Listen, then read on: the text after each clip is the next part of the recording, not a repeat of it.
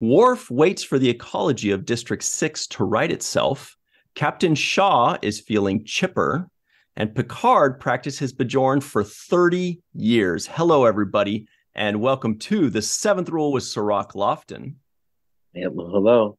My name is Ryan T. Husk, and today we're doing a review of Star Trek Picard Season 3, Episode 5, entitled Imposters, written by Cindy Appel and Chris Derrick, directed by Dan Liu, and we've got a very special guest with us right now, director of Episode 5 and 6, Mr. Dan Liu.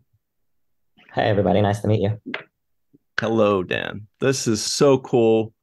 Let's just get right into this because we're loving this season, all of Picard, but this is just intense. It's fun. It's funny. It's cinematic. And you are directing 2 episodes. First things first, you directed an episode of Strange New Worlds, episode 4, I think Memento Mori, if I remember correctly, the ship in a bottle, high intensity episode. Did you get the call to direct Picard because of that, or were you already kind of in the absolutely. mix before? No, it was shortly after I turned in my cut of Strange New Worlds, then I got the call to do Picard. Yeah, what was the big transition like, or if any, to go from one to the other? Did you notice any differences, or was it kind of a seamless thing?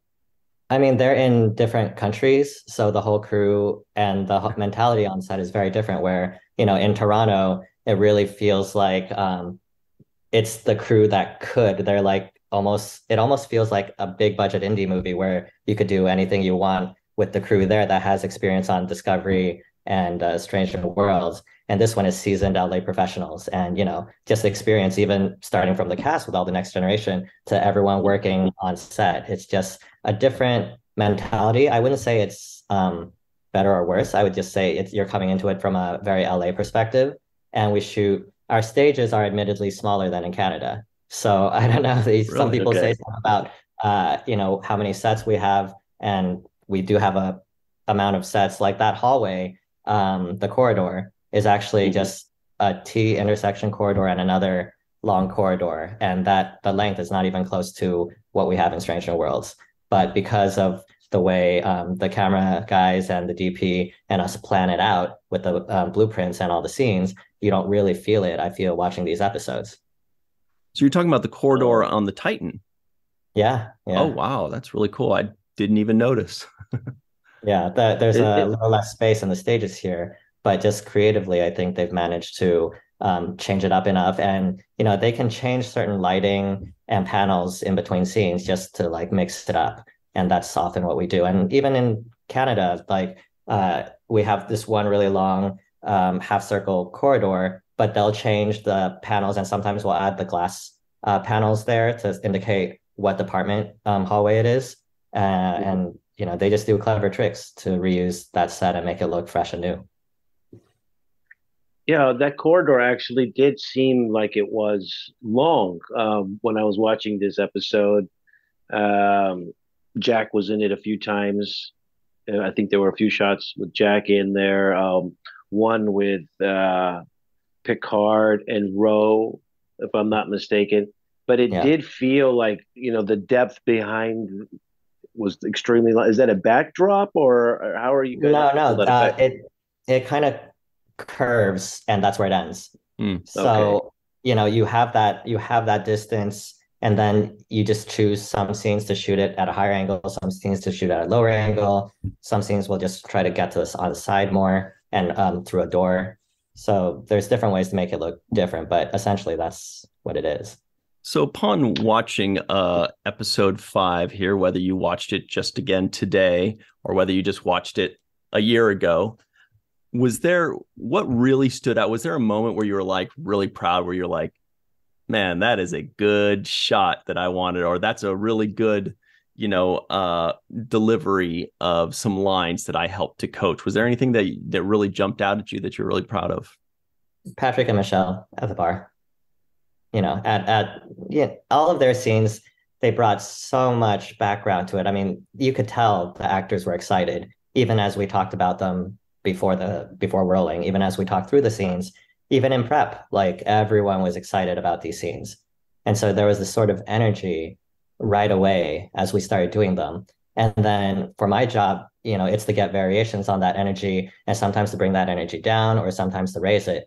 But it was all there to play with. And when you have that ready to try different things and mold and the actors are all game to, give variations, that's the most fun you can have as a director. Because, that's what I think of as real directing is where you and a couple actors get together and you guys play.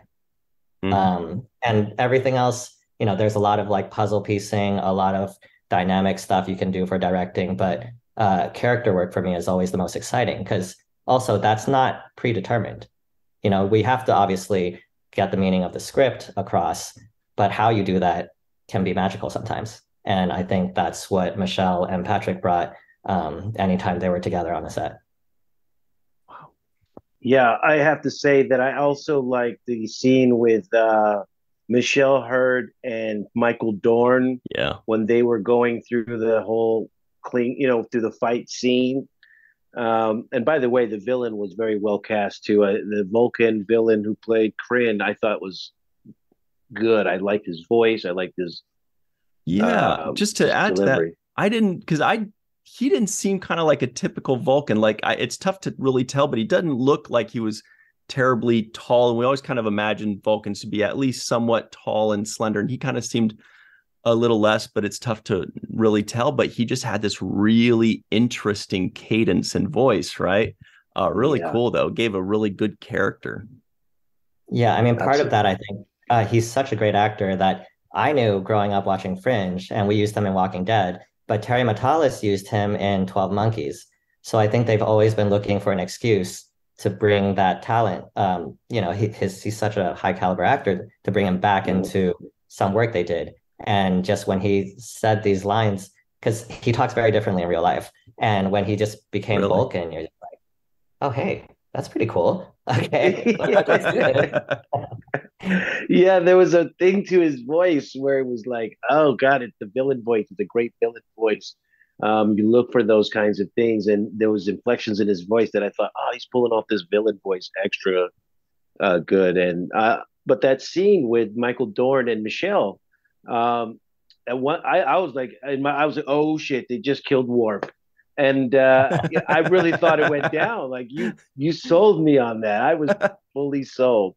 Thank you. That's a lot of work with the stunt department as well, because how these things work, at least for me, is when you're prepping, you get a heads up however many weeks you're going to be shooting the scene, and then you meet with the stunt department and you talk about the script and you talk about your hopes and wishes. They go and off and do their choreography, and you come and meet them after they've done the choreography. And then we all kind of, me and the fight coordinator and the stunt coordinator, watch the stunt doubles reenact this, and we'll like think about it and talk about it. And then any modifications to make, any like things to own, something I think that might, Michelle might look better doing or something rather than a different move.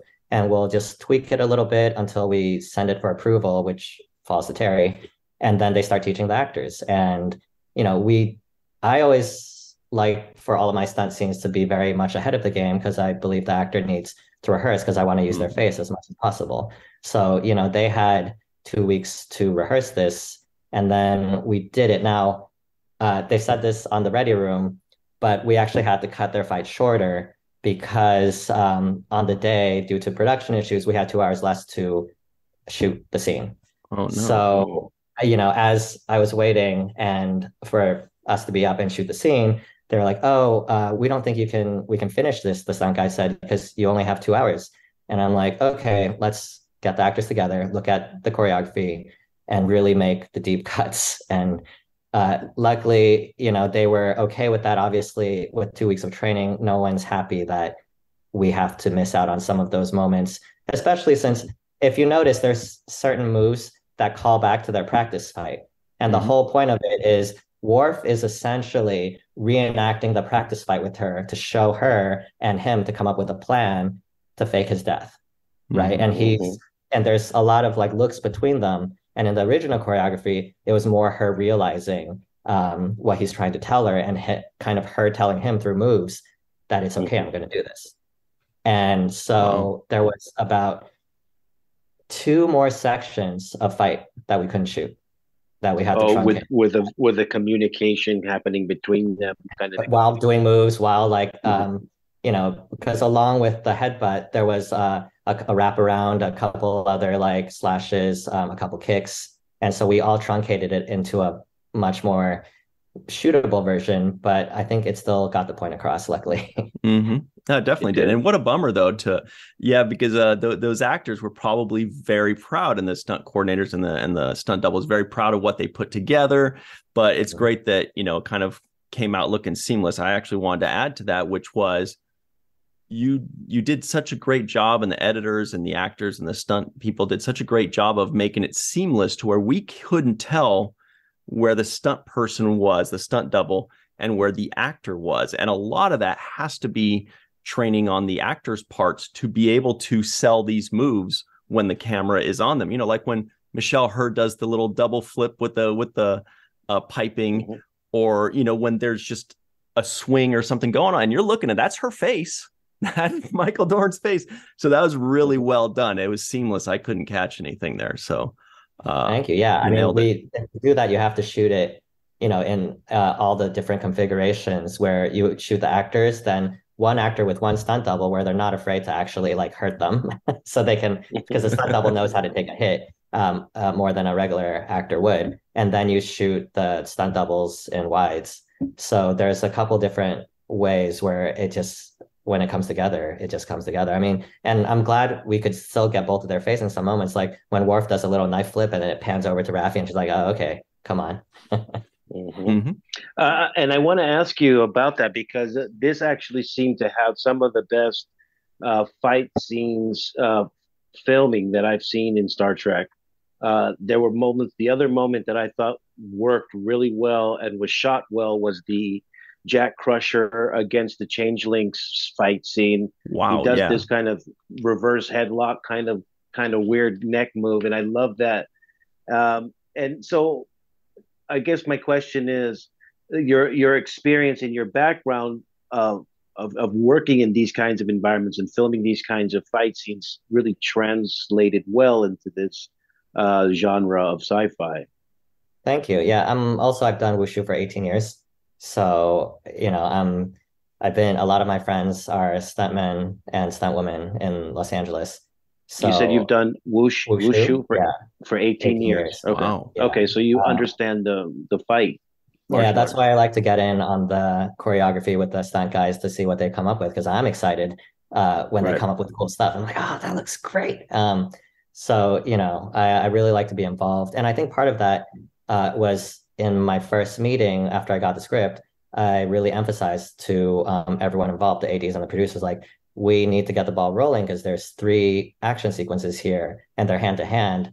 And it's going to, need a lot of prep if we want to pull it off. And so they're like, oh, okay, like how much time? And so then we worked out that schedule and made sure everyone could train properly. And, actually that Jack fight, I'm very proud of, but it's what they told me it was one of the first times where on camera, the phaser switches the kill mode. Because if you notice, it's blue in stun mode.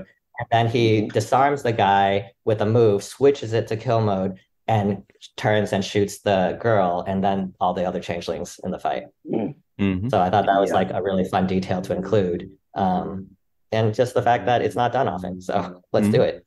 You know what else is not done often? Made him look like a real badass too. I mean, he looks like the guy not to mess with. Yeah, but you know what else doesn't happen often in Star Trek until recently is good fight scenes. When Cirroc was just saying like a good Star Trek fight scene, it kind of hit me. I was like, that's right. Star Trek in the past, the double axe handle. I mean, that was a different time period. You guys are killing it. You killed it. That's what I'm saying. You really raised the bar, and I've never seen it done where I actually look back and say, wow, that's like a martial arts movie moment. In a Star Trek episode. I'd never felt that. I always felt like, okay, this is, some phaser action, or usually one punch, a counter, and then another, but not an actual choreographed whole, fight scene. And I enjoy it. That was one of my treats in this episode, as well as the storyline and the pace. and you kept the pace going on. And you mentioned editing. Is that also part of the final product, the music, the editing? Are you Oh, involved all the way absolutely. through? Yeah, well, I mean, I'm not, because in television, the director has kind of 4 days to edit, and then you just hope and pray that they like and keep as much as they can. And for streamers, we've been very lucky where the time limit is not as a factor as the old days. Because, back in Star Trek, well, I grew up with The Next Generation, where my mom would play it on TV when I was a little kid. And, back in those days, they were locked down to 42 minutes. Mhm. So, you know what? Like, what's the first thing to cut out to take down time? What about a big long shot VFX shot of a behind one of the enterprises or whatever? Or It's a long like fight scene. or a long fight scene, cut that out because we need to get the story and plot moving.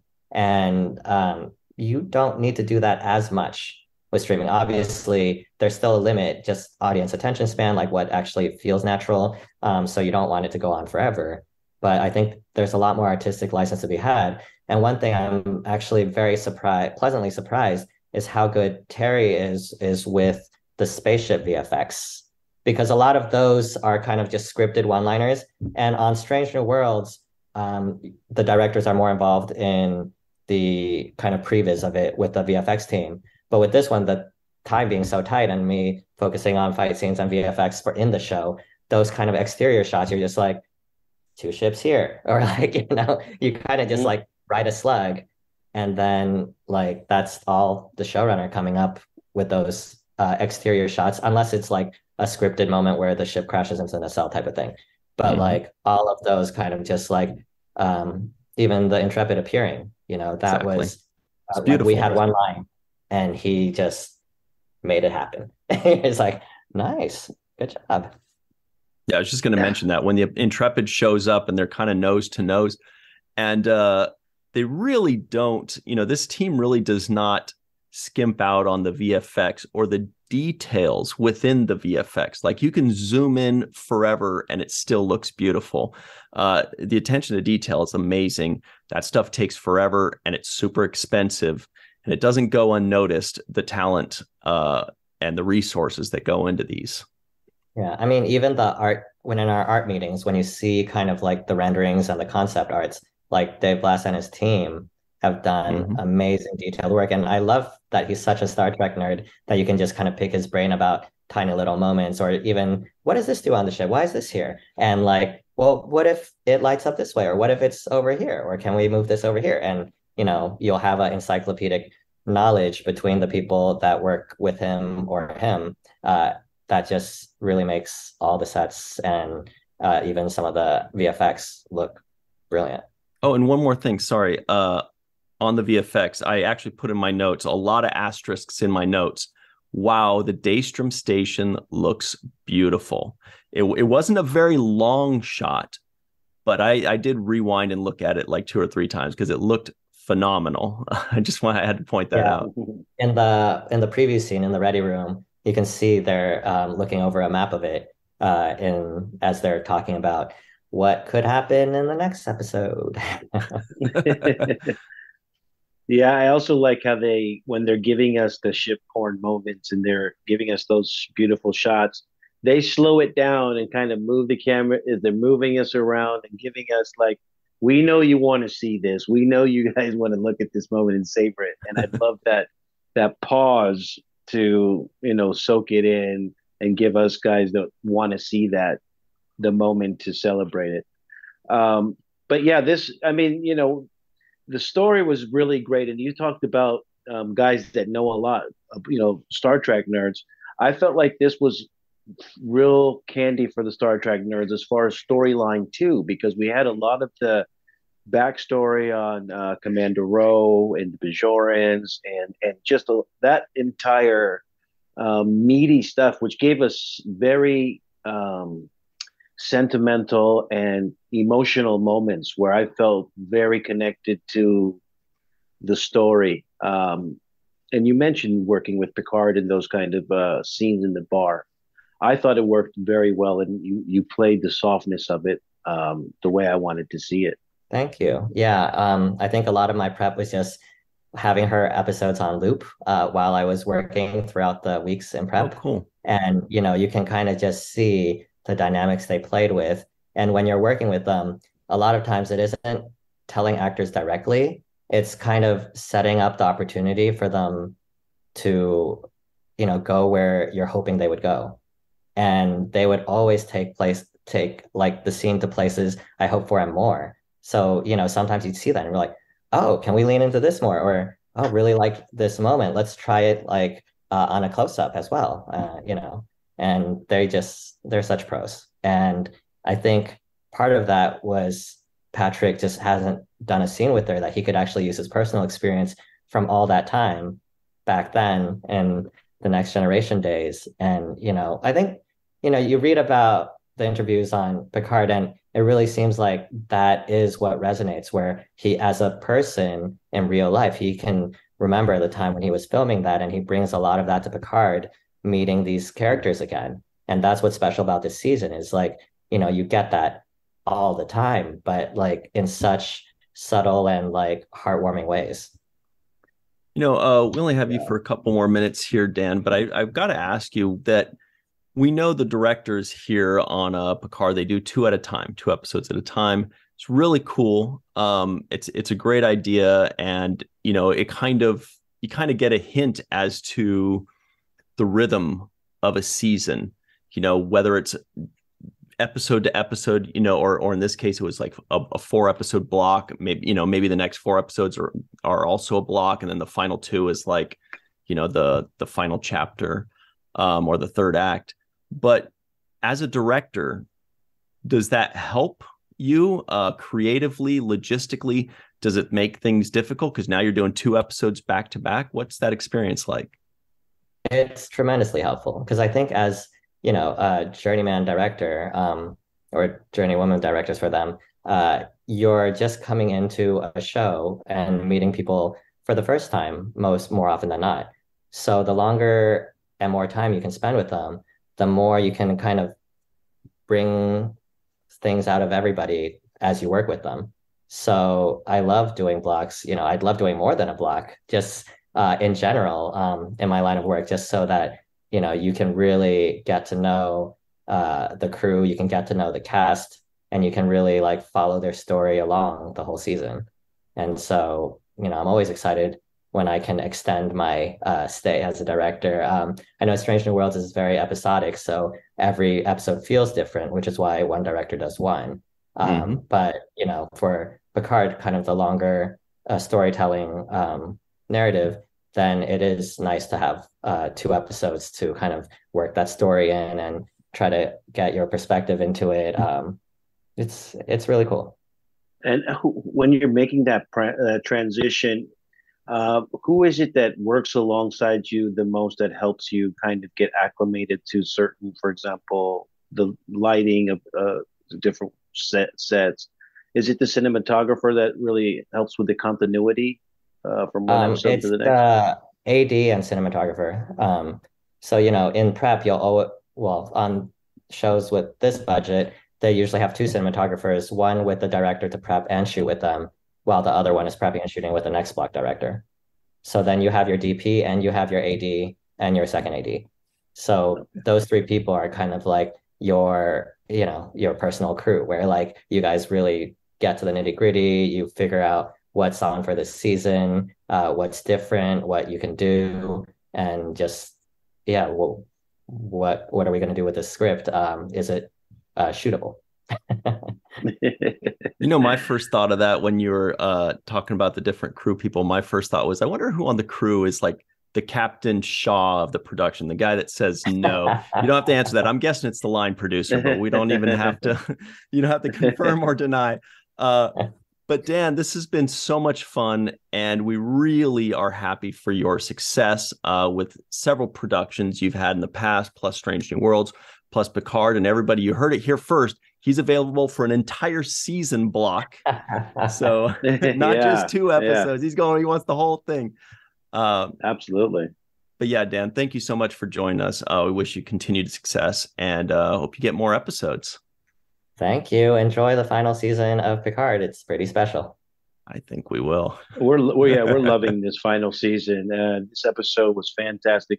It's funny because it's almost getting better and better where I think it can't, and it's just beating my expectations. And Dan, you really delivered a fine episode, something to really be proud of, and I'm grateful to have met you and wish you continued success.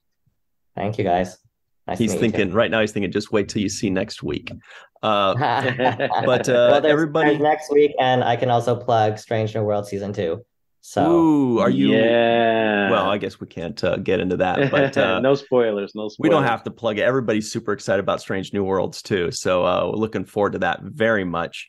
Everybody at home, stick around. We'll be right back. And Dan, thank you very much. We'll be right back on The Seventh Rule. Hi, everybody. Welcome back to The Seventh Rule with Cirroc Lofton.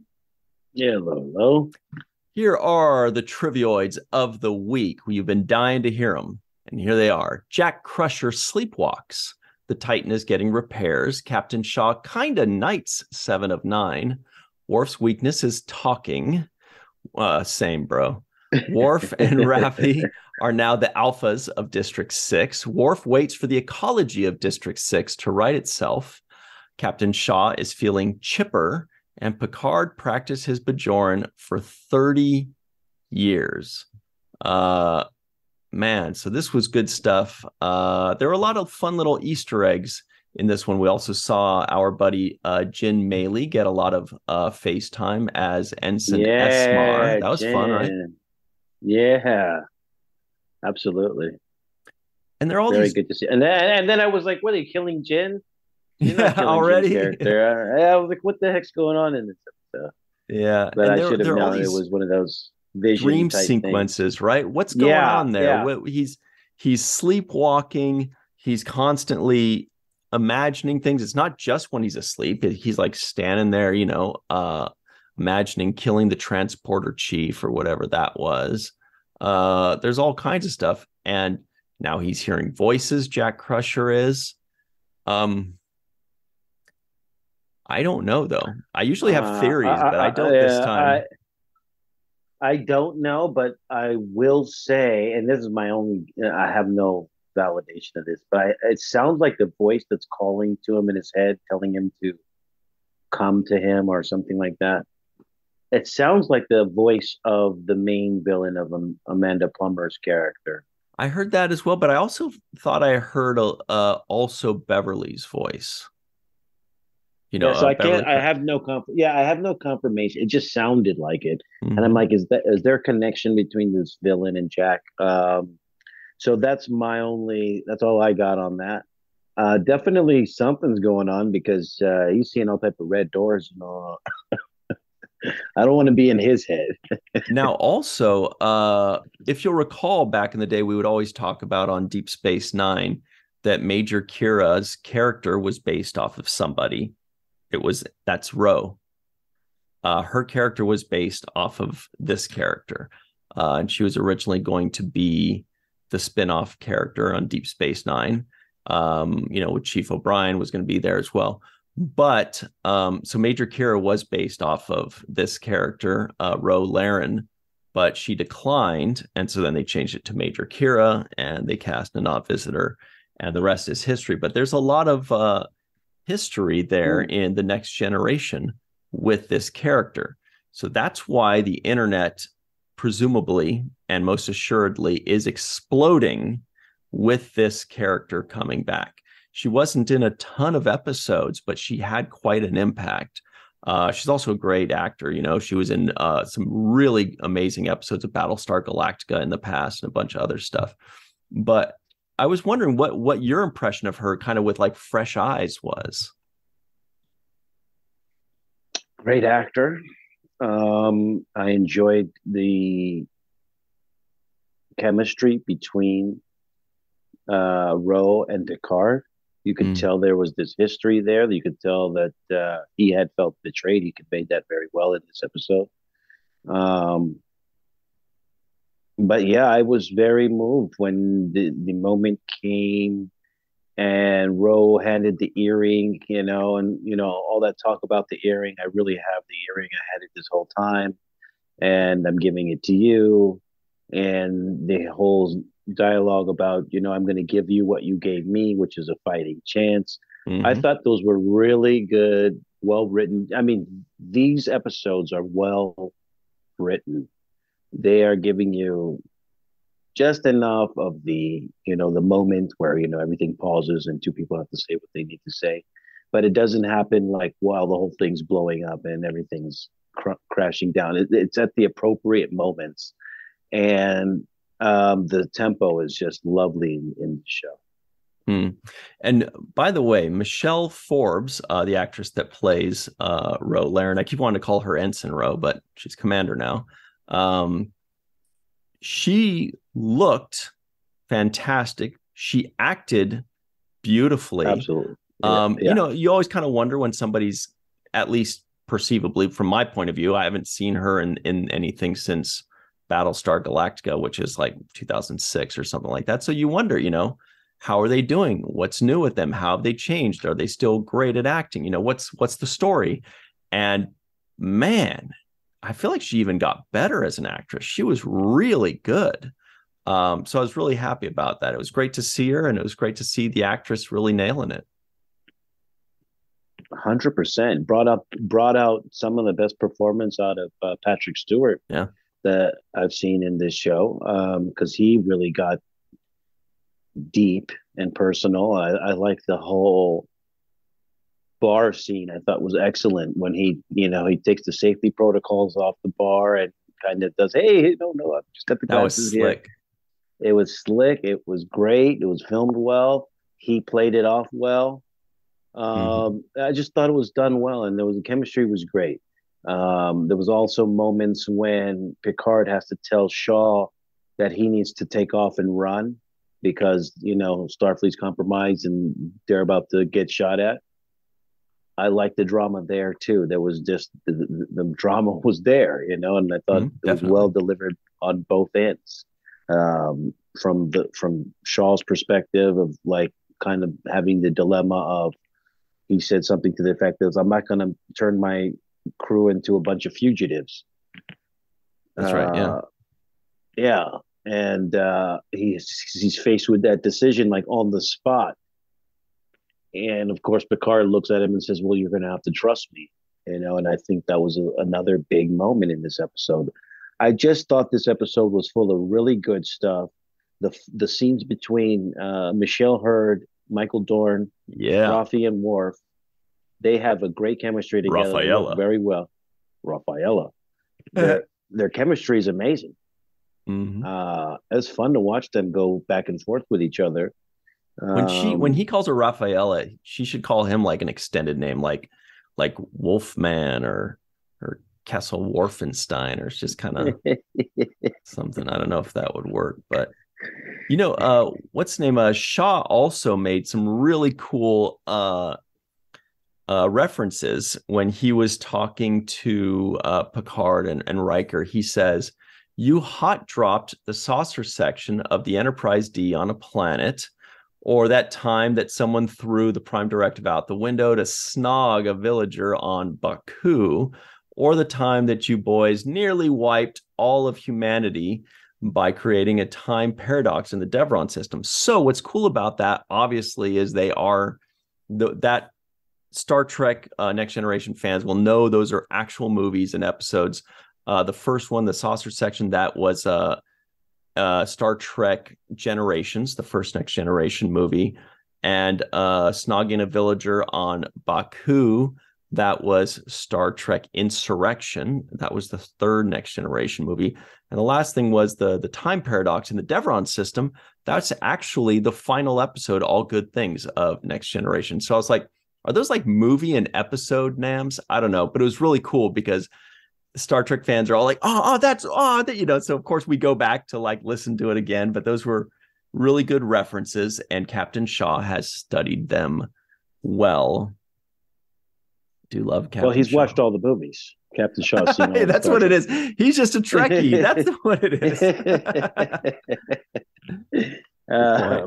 but but yeah, back to that Michelle Forbes scene, when she says, you broke my heart, and he says, and you broke mine. And I thought that at the end, Picard says, if that pain tells us anything, it's that we are who we say we are. Exactly. I love that line. I thought it was just perfect. It was like, that's confirmation enough that you feel that way. I feel this way. We had a real like heart to heart and kind of a open conversation with each other. And so that's enough validation. I don't need a blood test or a DNA test. Right. Because, and that was really cool when Beverly Crusher sent him the little message where the blood test doesn't work. So now Picard's like, okay, I can't test them physically. I can't test them mentally. So I have to test them emotionally. I got to see what this changeling or Bajoran feels like. And a changeling would not have that emotion, would not, even if they could fake the emotion, they would not know believably which emotion to fake. But Picard knows that she is reacting in a real way. So that's really cool. That's brilliant writing. Well done by Cindy Appel and Chris Derrick, and of course, Terry Matalas, and beautifully done by Dan Liu, directing that. He said that was his favorite scene, or the one he was most proud of. Great stuff. And I can't stop singing Todd Stashwick's praises because he's ridiculous when it comes to delivering lines. He's I'm starting to hate him because of how good he is. It's making me feel bad about myself. They need to bring back The Office just so that he has the platform to do all of the stuff that he does so well. I think he can star in The Office. You mean like be the next Steve Carell? Yes. Oh yes. my God, that would be so good. Yes, he has that Steve Carell where he could just be that guy. That's brilliant.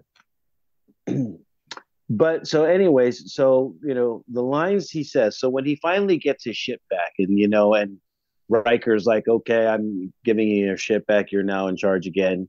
He finally gets back in charge, and he was like on his best behavior up until that moment. And then finally he makes them eat shit so hard, right? It was so beautiful. It was so beautifully written. First he goes to 7 of 9 and says, you want in or out, and she's like, I'll take in. And he's like, okay. But he said, basically he's saying like, while you're getting tried and court-martialed or whatever, do you want to be that as an officer or as a non-officer? Yeah. So good. And when he says you guys, I'll give you plenty of time as a courtesy. I'm going to give you time to get your bullshit straight or something like that. Yeah. Your bullshit story straight. Yeah, I just thought that he's like, oh, by the way, I already did call Starfleet and they're on their way. Like, it's just like, like, I'm not going down for any of this, guys. This is all on you. Character. A+. And then the line he gives, which made me really, I'm like, this guy's just every line he gets, he turns one line into like the quotable line of the story. Like, so he's the guy that's always in the movie clip when they show what the movie's about. He's got the line in the movie where they're like, I'll be back or whatever. Right. It's whatever he or what says. You're talking about, Willis. Yeah, he's got the line, and this one was, at some point he says, oh yeah, that was the fastest court martial I've ever seen. It was hilarious. I just loved the way he delivered it. There are some memes out there right now that basically have Captain Shaw's face and his catchphrase below it. And basically it's just his face and the catchphrase is no. Chef's kiss. That's perfect. That's his catchphrase. No. That's it. I don't know if you noticed, but right away in the beginning of this opening of this episode, there was a sound effect. And it reminded me, and I'm pretty sure it was of the original series. Just the beep, the honing beacon sound or whatever that they use, right? Or whatever's going on there. Yeah. I put that. I said I hear the ding of the TOS bridge, and then we heard it as we're coming into the ship, if I remember correctly. But then we also heard another similar sound a little bit later on that bridge as well, once or twice as well. But it was very, 2 or 3 times max, kind of faint, Okay. but it's But it was unmistakable. obvious in the beginning, right? And I was like, oh, that's a nice little touch. That one little thing brought me back to the original series and kind of Beautiful. paid its homage. Yeah, I mean, there's just too many. Like I said, I keep saying the Worf getting killed scene. When he says today is a good day to die, and you are a mighty, or what does he say? You are a mighty warrior or something. You are a warrior, and this is a worthy death. I enjoyed that whole line.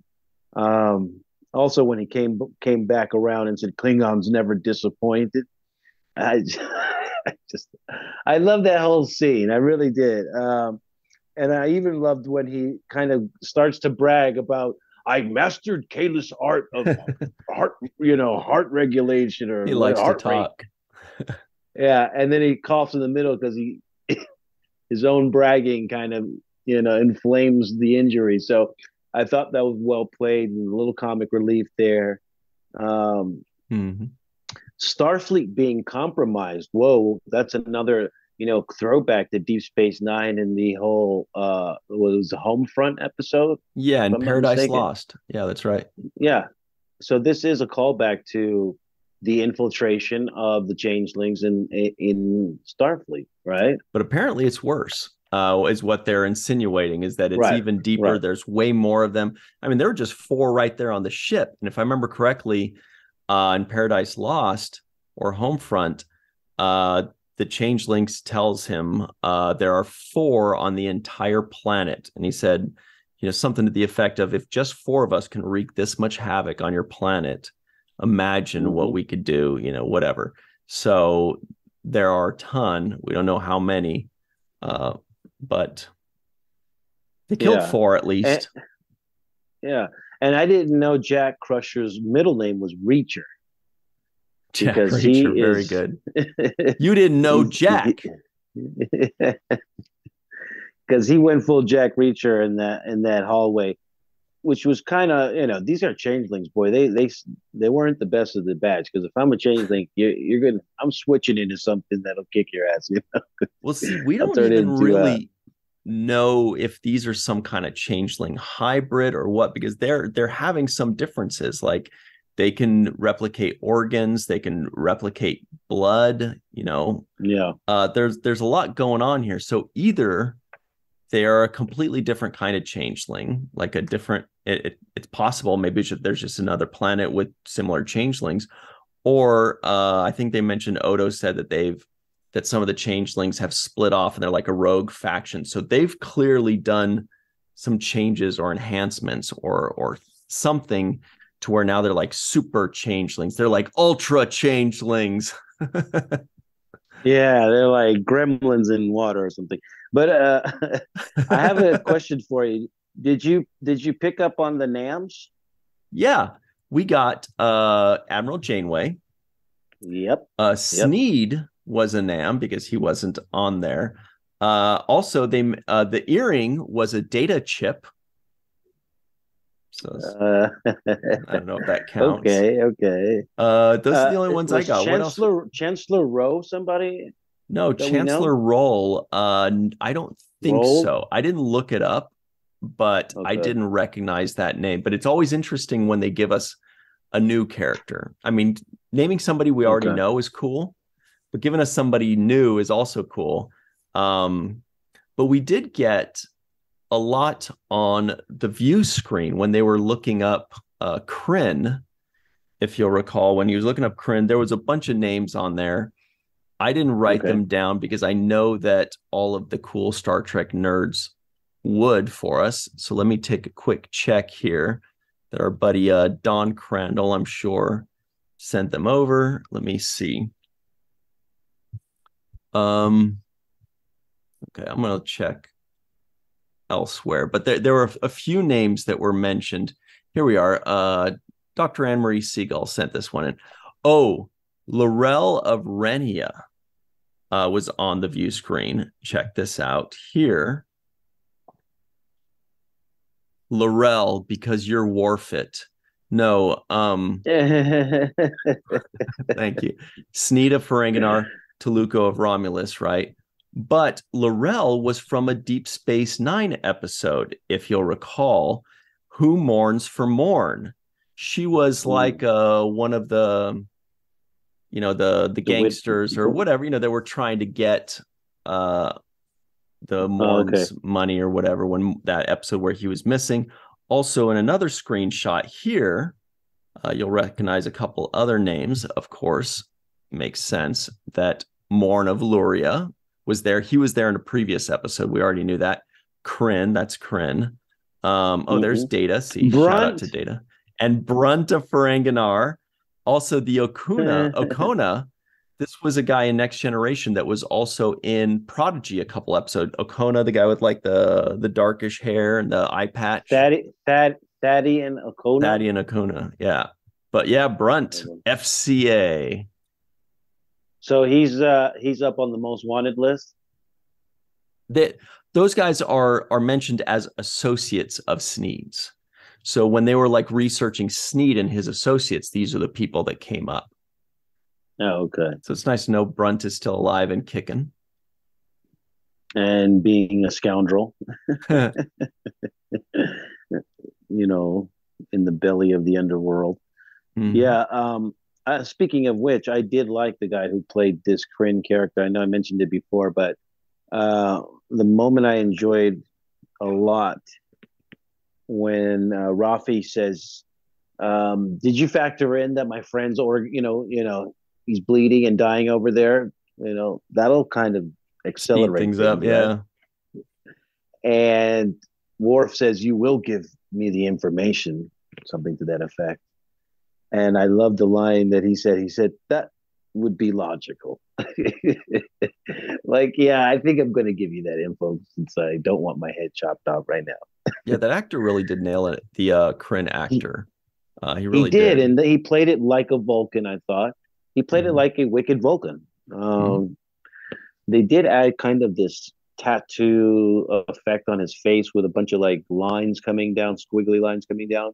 Love it. They didn't really explain that, but I guess that's just like, his tattoo kind of cool shit. He had a scar on his face as well, but I was wondering about the tattoos on the face, like, maybe he was Vulcan and mixed with something else, or, Yeah, I didn't recognize the tattoo. I just thought it looked cool. I don't know if it's from anything or anything we're supposed to know. I think it just was really cool to see that, it definitely adds to the character. It gets us to think of him as a different flavor. It gives, because if the character is only going to be around for an episode, presumably, for all we know, rather than just make him a, piece of exposition, give that character some depth, just like Sneed.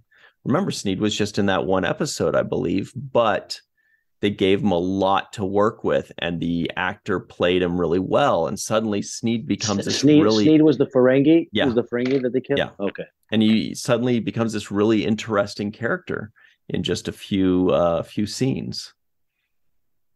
Yeah, and another thing that this show is doing a great job of is telling a story within an episode. Yeah.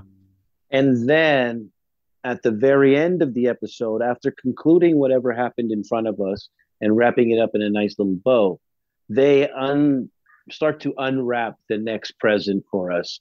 And at this episode, the unwrapping was, I thought was another great job when, first of all, Captain Shaw gives his catchphrase. Everybody has, engage or, make it so, or whatever it is that they yell.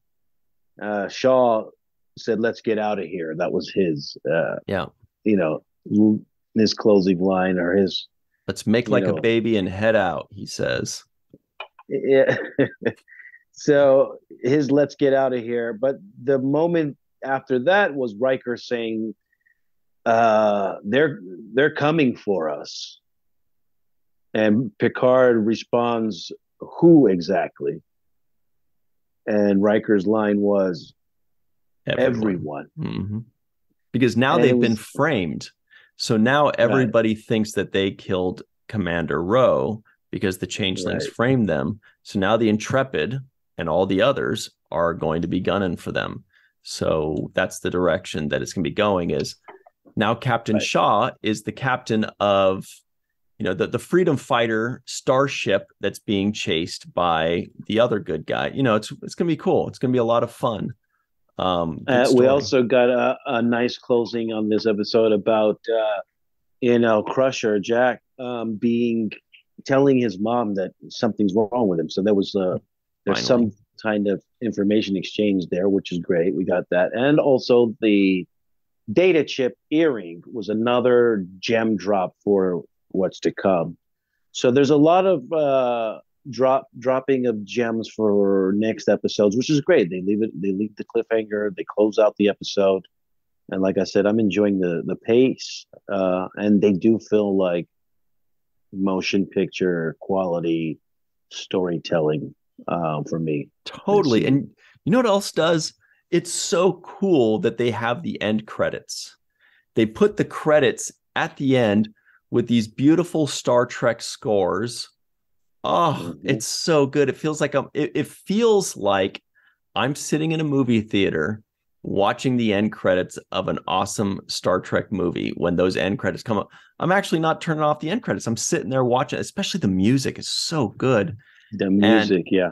It's just beautiful. It feels like a movie, and the visuals are great.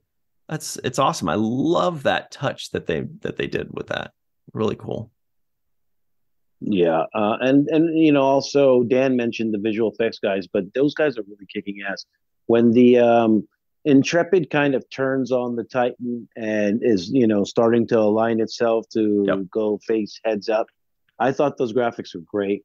One of its engines were burning because it had been sabotaged by Ro, and I just liked the moment. It just looked like, and then they fired those torpedoes, and just as the torpedoes are about to hit, they take off going warp, so there's nothing to hit. It was just really cool visual effects as well, and I'm excited about this season. I think it's when it's all said and done, you'll be able to play this third season like a movie back on end, one episode after the next.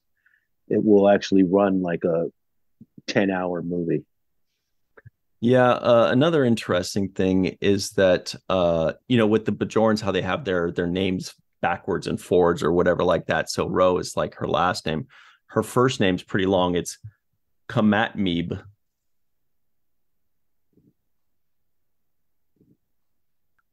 What? Come at me, bro. Oh god. That was terrible. Let's see if Don Crandall can save us. Our good buddy Don Crandall sent in a few notes here.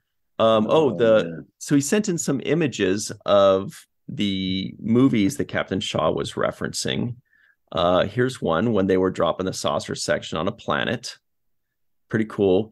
It was being piloted by Deanna Troi. So that's something that she has never lived down, Marina Sirtis, is that the one time she takes the helm, she crashes the ship. So, of course, not her fault, but it's just like a funny thing that people like to razz her about. Also, when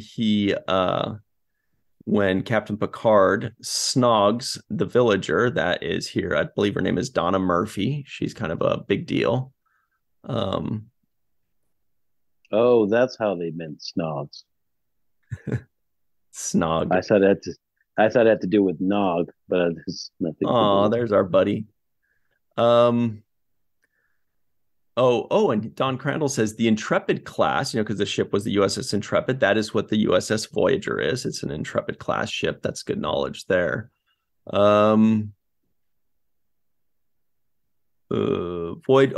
Great, good point. The Voyager doctor's mobile emitter. Remember how they shot Raffi and she disappeared, and then it was like a fake Raffi? That was a hologram, and because on her shoulder she had a mobile emitter, kind of like a little thing that is like that, and that is from Voyager. The EMH doctor, played by Robert Picardo, ended up getting that in like an episode, and then it allowed him to go outside of sick bay. That was another good one. Okay, so that's great stuff there. Anyway, Any final thoughts before we get out of here and watch episode 6 as fast as we can? Yeah, no, not really. Wardrobe was also great too. I'm looking at Worf's I knew you would. outfit behind Me you. too. It looks great. I like the off-center kind of design. On that note, I noticed that Raffi was wearing a shoulderless thing, which I thought was a really smart move because if anybody hasn't noticed, she's obviously in great shape and she has great deltoid muscles. So they showed that, and then there were a couple little shots where she does this or that actually showed off a little bit of shoulder ripple, a little deltoid ripple, and I'm like, smart. I don't know if that was wardrobe directing, if that was Michelle Hurd herself, but somebody was like, let's show a little deltoid rippling. You've earned it, you know? So good on her for doing that. That was pretty badass.